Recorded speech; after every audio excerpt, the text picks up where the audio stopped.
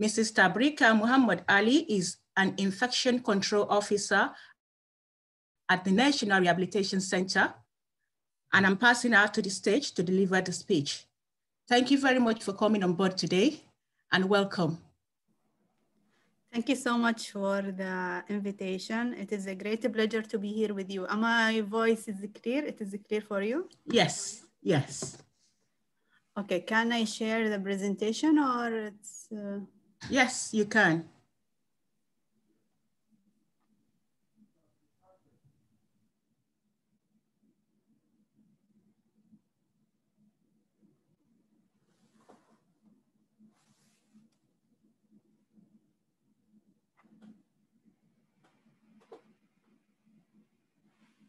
So today our topic will be about the improving patient safety in operation theater from the infection prevention perspective.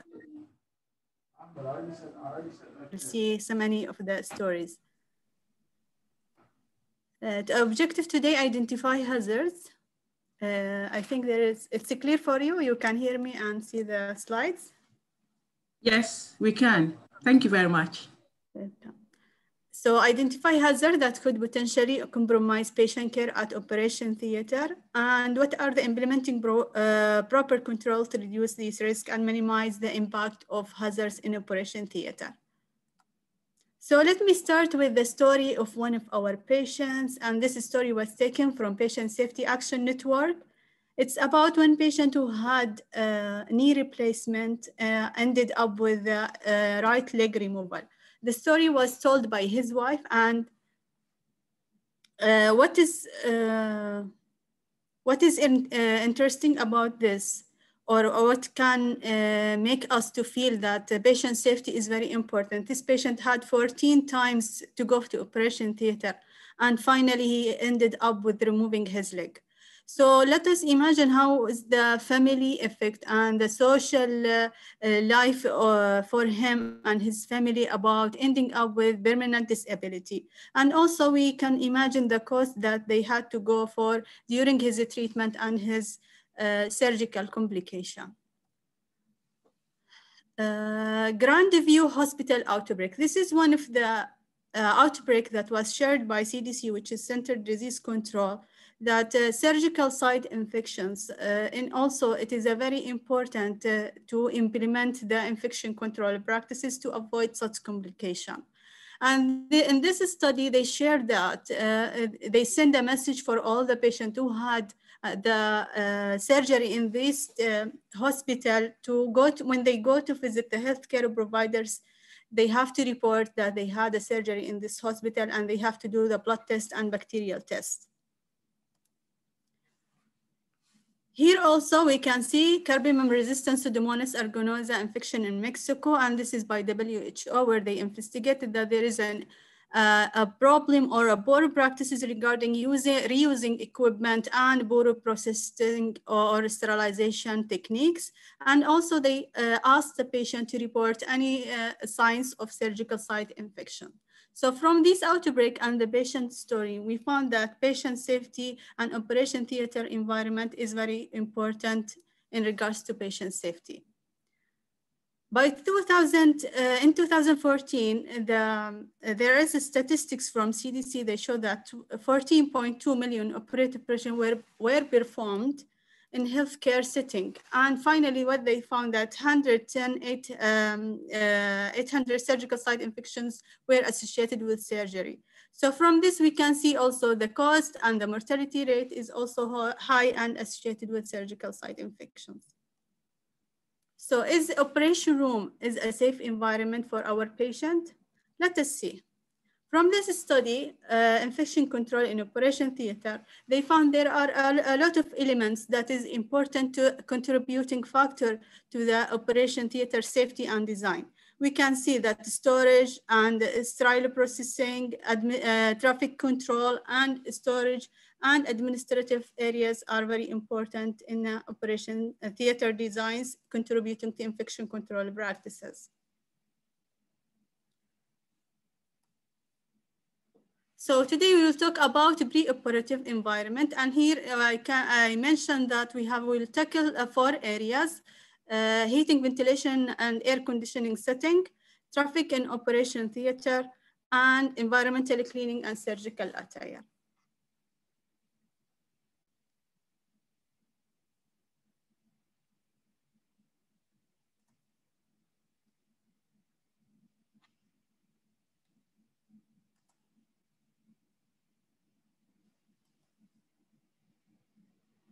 So,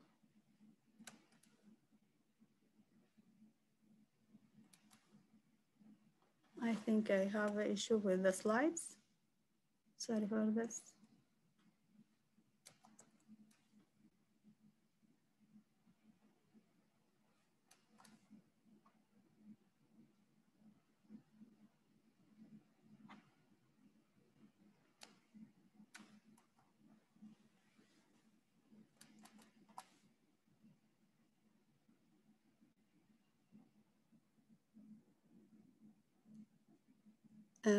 I cannot move the slide. Can you check maybe some of the setting or?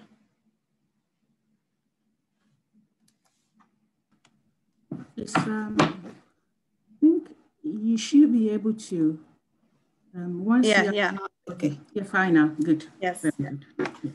Okay, so regarding the surgical attire, what we can see here, normal individuals shed more than 10 million particles from their skin. And we can see here from these two pictures that you can see here the full cover and the improper covering of the hair. And this is also will contribute to the microorganism present in the air in the operation theater. So what is Aaron recommendation regarding this? We have to wear a clean, low-length surgical head cover with the hood, combine all the hair and combine scalp skin. And it also minimizes the microbial dispersers in the air. Head covers, what is the recommendation or what is happening now when we are going as an infection control to the operation theater? We can find that there is non-compliance with the head covering. And we have an issue with that because dandruff increases bacterial presence and shedding. And what we have to do is completely cover, and also we instruct the staff to have a treatment for the dandruff. Also, some of the skin condition also can pose a surgical site infection rate. So what we have to, we are instructing our line managers also to inform their staff to report and to keep an eye on this and to have a treatment and use the full cover. Place head covers to be done first, because when we are instructing the staff how to wear the personal protective equipment or the surgical attire, they have first to wear the head cap to avoid contamination of the other attire or PPE. Why it is important? Because we know from many studies that the hair is a source of staphylococcus, which is a normal colonizer for our skin and hair. You can see from this picture what is the proper surgical attire that should be worn in operation theater. And what we, for infection prevention, when we go to operation theater, actually it is one of the critical area that we need to keep eye on this, because operation theater is not accessible all the time for us. We are not doing a daily round for that. So we have to give a proper training and instruct the staff what are the proper surgical attire to be worn. As you can see here, it is a long sleeve, combined, and also the head cover is covering all the head, face mask, and the goggles, and each one has an indication. Also, the accessory that cannot be contained within the scrub or the surgical attire should not be worn. Shoes are clean and dedicated only for pre-operative environment. Personal items don't belong in operation theater. We know that many of the items that we are using, we're moving it from the office to the table to the tea room area. So these items are not belonging to operation theater, as it is very difficult to be clean. And also the pathogen can survive for a long time, and it likes to survive in a plastic and fibrous. And also it will be transmitted from place to another place. Accessories and personal also clothing, it's not recommended to be worn in operation theater. What we have to do, if you are wearing the personal clothing, it should be combined and completely covered by the surgical attire. Also, the wearing of accessories increase bacterial counts, and there are many of the studies proved that rings and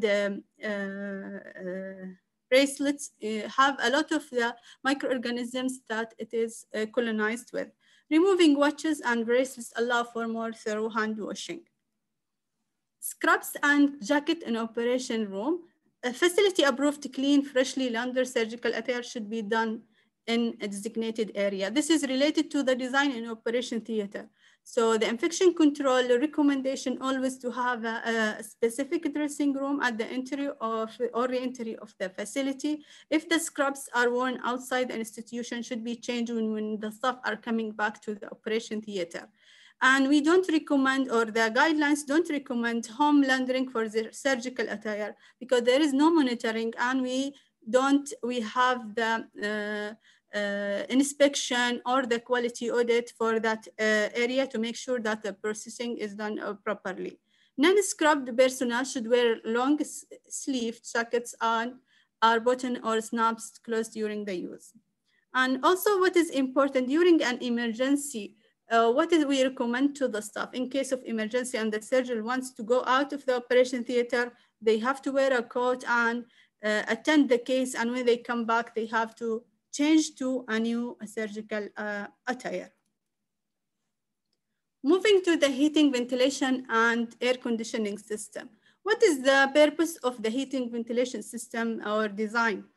It is to maintain air quality, temperature, and humidity. And we know all that temperature and humidity in operation theater all over the hospital area is very important. This is for patient comfort and from infection control and prevention. It is the increase in humidity. It also encourage or promote the growth of fungal infections or fungi in general. Control odors and remove contaminated air from the hospital environment, facilitate air handling requirements to protect susceptible staff and patient and visitors, and minimize the risk of transmission of airborne diseases or pathogens from infected patient. And as we know, during the pandemic, the air conditioning or ventilation system is very important, and it had played an important role when we instruct our facility engineers to check how many air exchange we have, how is our HVAC system working, because during the pandemic, we had to have proper ventilation in our facilities. Air quality, and there are many issues that affect the air quality in our facilities, such as decreased performance of healthcare facility HVAC system, poor maintenance, filter insufficiency and inefficiency, and improper installation, accumulation of dust and moisture within the HVAC system. And these factors actually only will be identified either when we have an outbreak or we are doing a site visit, a regular inspection, and also we have an overlook during the facility maintenance when they are submitting the reports to the infection control to check for the air quality testing. Air quality, the recommended air exchange required for operation theater is 2 air exchange per hour or more than that, and at least 4 of them from out there, or they can call it in some of the literature, they call it 20% fresh air should be for operation theater. Air sampling, is it recommended or no? Many of the literature, actually this is one of the area that it's still till now, it is under study. Outbreak, if we have a surgical site infection, from our operation theater, and we want to investigate what are the reasons. If we check all the elements or the practices, and then we have to go to the air sampling to identify if there is a possible transmission from the air. Possible renovation and construction, or post-renovation and construction. When we are doing a construction and renovation in our operation theater, to make sure that the filter and the design is working properly, we have to do an either air particle or air sampling. And also we have the risk assessment. So actually in operation theater, there are multidisciplinary team. We have the facility team, and we have the safety team, and we have the operation theater and the surgeons and the team leaders and the infection control also. So we have to sit together in one table and discuss what are the frequency we need to do in our operation theater to check the air quality. There is no certain recommendation, but it is based on our risk assessment. You want to do it quarterly, you want to do it every 6 months or yearly to check that air quality is within the normal limits. This is just to share that there are still many of the unresolved issues associated with microbiological air sampling.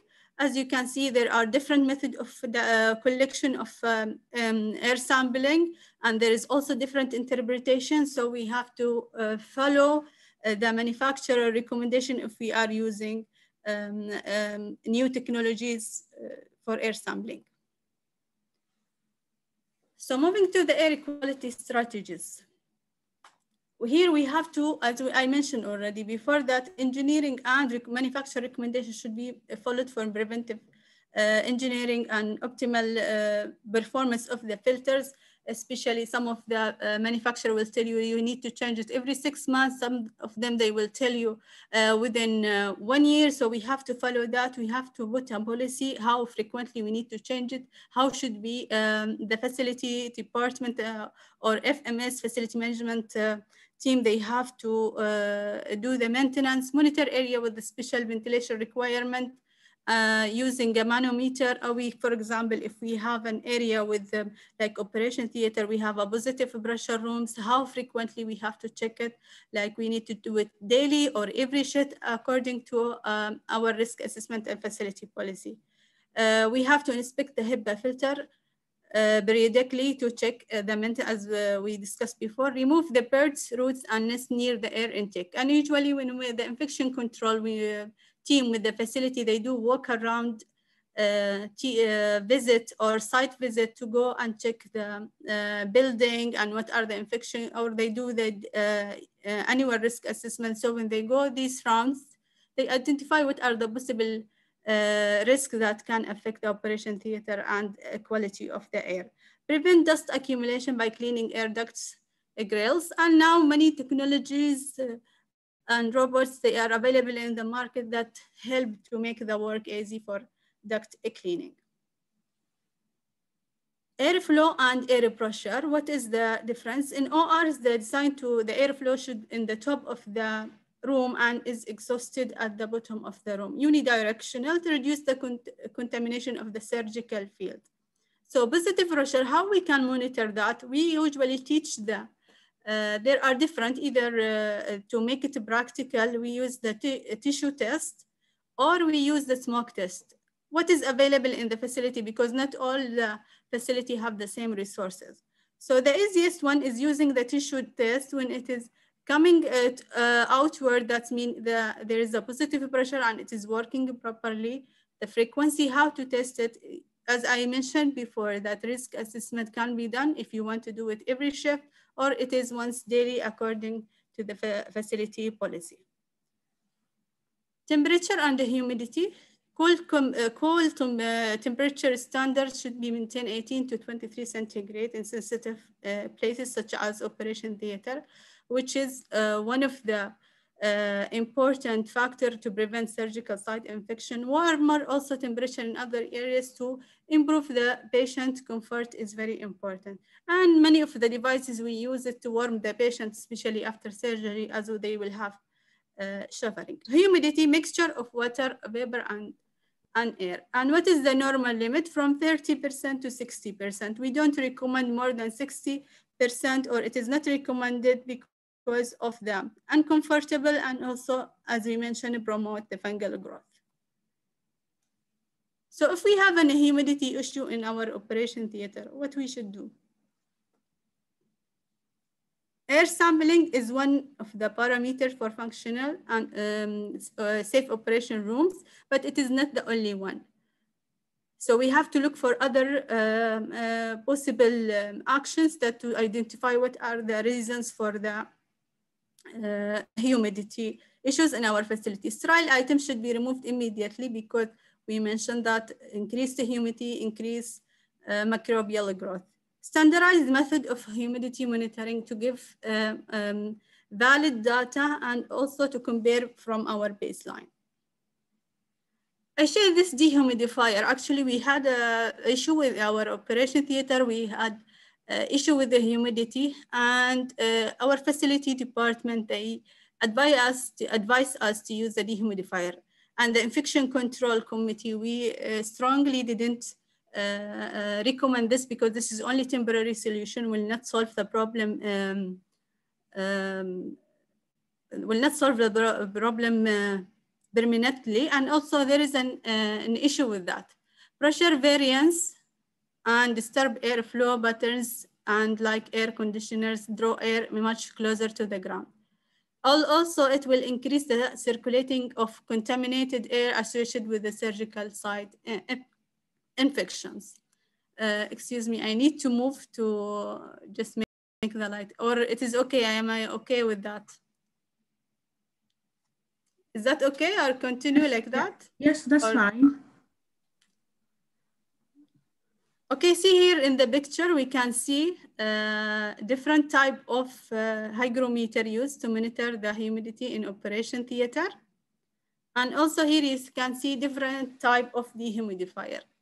As we mentioned, dehumidifier is not recommended because it will change the pressure variance. It will make, there is no filtration of the air. And also it will recirculate its contaminated air in the environment. So when we have an issue with the humidity, we have to do root cause analysis and try to find permanent solution that will, the advantage is more than the disadvantage. Laminar flow and exhaust suits, if there is no data to support that there is a surgical site infection reduction, and here is the references that there is no studies proof that it will reduce the surgical site. Although many of the literature, when they are talking about orthopedic surgery, they mention that laminar floor air is recommended to reduce the to make unidirectional and improve the air quality. Foot traffic and door openings. Here is a study done by one of the literature for the cardiac surgery. They mentioned that investigators noted 10 among patients who developed SSI toward increased frequency of door openings. And it is one of the actually the best practices to control the door openings in operation theater, and also to reduce the personnel to a minimum number. Only the needed personnel should be inside the operation theater to minimize the microbial load in the air. So what we have to do if we have an issue with that, we have to coordinate supplies, because we don't want our staff every time to go and pick some items from outside. We have to prepare the area and prepare the items, all what is needed to be close to our access. No need to every time to open and go and reduce the door openings and arrange the supplies. Actions when the heat and ventilation system actions are affected, what we have to do, reschedule or redirect procedure to the areas of surgery suite, close the OT, and this is a very challenging decision because it is not the only infection preventionist or infection control team decision, it is multidisciplinary team. Delay elective surgeries and limit the surgical to only procedure that is life-saving procedures. Moving to the environmental cleaning, what we have to know or what we have to do, how to evaluate the cleaning procedure. Is it sufficient enough to improve the patient safety, improve the cleaning practice in our facility? Terminal cleaning procedure, how is it in our evening and night? Is it the same like in the morning shift? All these questions we have to think about it and evaluate it from infection control point. Are there sufficient staff to terminally clean? Always we hear complaining that, especially now with the pandemic, we have a lot of staff that sometimes we have an exposure and the staff are not enough. So what we are doing to manage this situation? So cleaning practices are often suboptimal. You can see here in the picture that over bed table before cleaning, you can see here the number, and over bed table after the cleaning, it is spread more. So what was the issue? How it came like that? Either we have a poor trained housekeeping, they don't know how to do the proper cleaning. Do we have the proper disinfectant, EPA approved, they are using? Are they following the manufacturer recommendation in dilution and contact time? So the cleaning practices is not only just to clean it, is how to clean it and when to clean it.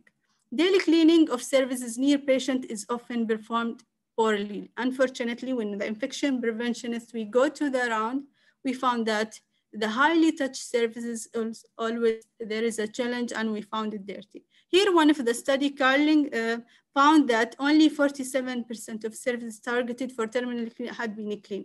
So imagine that more than 60% or 50% is still not cleaned properly. So who should clean what? This is also one of the challenges. Sometimes when we go around, we ask our housekeeping, did you clean this? It is not my responsibility. Then who is responsible for it? So infection preventionist has the important role to identify the responsibility of each professional category in terms of cleaning and disinfection. So our policy should be always continuous process, or the cleaning should be continuous process. Cleaning procedure involve the principle of infection prevention, which is the following the best practices, cleaning from clean to dirty, following the manufacturer recommendations, cleaning standards, and frequently and accountably, we should define who cleans what and when and how. Cleaning schedule to cover all the areas and it should be documented. The key factor for cleaning is use of friction. It is not the only gentle cleaning. We have to do the proper friction to remove the microorganism and debris. And also we need to use the EPA approved disinfectant and follow the manufacturer recommendation.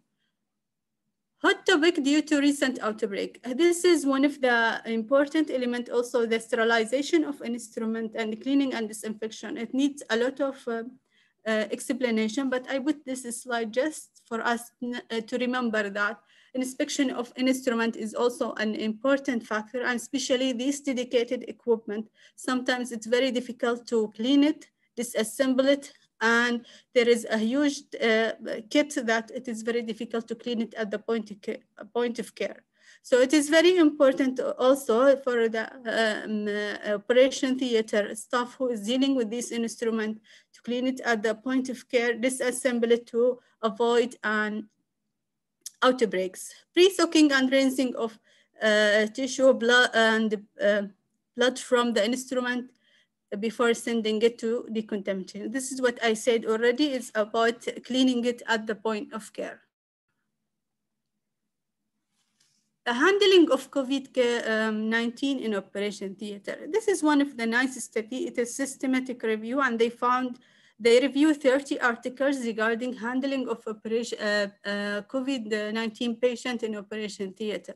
For infection preventionists, it is the same principle what we do in dealing with airborne diseases. We have a strict protocol how we do if we have a patient with airborne. But the difference here is how to transport the patient, because the transmission of COVID-19, we know that it is faster than any other, like the TB.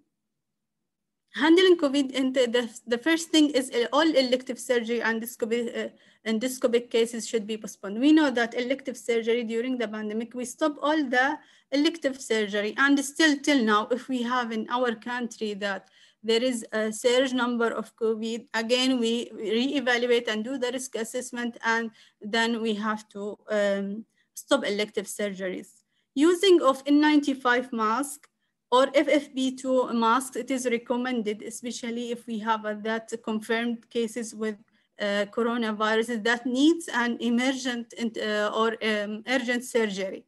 And they are preferring to use BPR or purified air, powdered air purified respirator for longer operation, because N95 mask, it will not make the staff comfortable. Handling ventilator when they are especially intubation and extubation is very important to reduce the aerosolization risk. The transfer from ward to OT, should be done by the ward nurses when they are wearing full, complete PPE. Minimize personnel, as we mentioned already in operation theater. In general, we have to keep only the needed staff. Recovery in operation room. So if the patient finished the surgery, we don't need to contaminate other area in operation theater. We recommend it is recommended to keep him or her in the operation room itself till he fully awake. If available, use portable HEPA filter. And this is the HEPA filter. Already we know that it became one of the important resources needed during a pandemic. Disinfecting personnel who should enter the operation theater should be only when we have the complete air circulation to remove infectious particles. This is also one of the screenshot I took it from the study that recommend operative complex to be divided in 5 zones. According to the facilities design, it is very difficult how to redefine the area, but it is also one of the challenges that all the hospitals and all over the world, they review the design of the hospital and keep an entry designated only for wearing the PPE and an exit room for removing the PPE and how to handle the COVID patients or dealing with the pandemic in general to reduce exposure and reduce the contamination. What is infection preventionist role in pre-operative setting? Building a partnership with the pre-operative team. Because infection preventionists, we need to be cooperative with our surgeon, with our operation theater team in order to make the patient safety a goal for all of us. Engaging surgeons and pre-operative leader and the use of surgical site infection data to get their support and advocate to improve the patient safety using validated or facts. Acting as a change agent and speak up when we see non-compliance with infection control practices. Application of regulatory and accreditation requirements to pre-operative care. Of course, here we have the JCI, we have the Ministry of Health, we have the Department of Health, we have many requirements from our authority. We have to fulfill the requirements.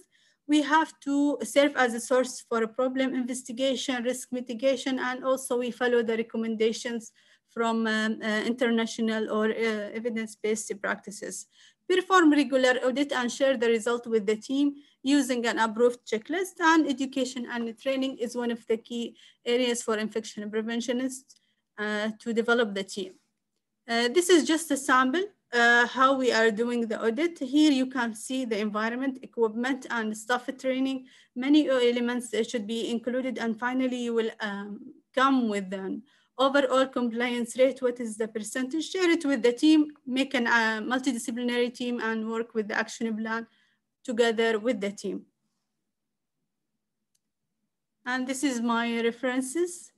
Thank you for listening and stay safe.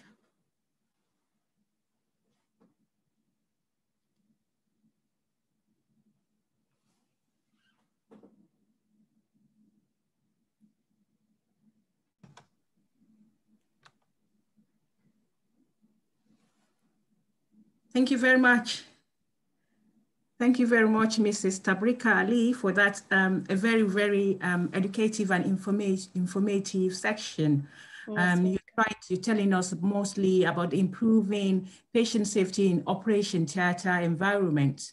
And you've gone through so many stages within what we need to do with the equipment and with the personnel itself.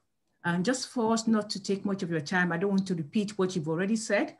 I'll just give 2 minutes for if anybody has got any questions or anything to add on, and 2 minutes before we go on to the next speakers.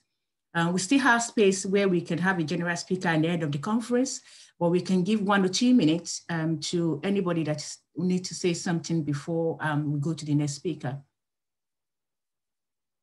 You can put it on the chart and we can read that out. Alternatively, if you can raise your hand and we can really listen to you. Thank you very much.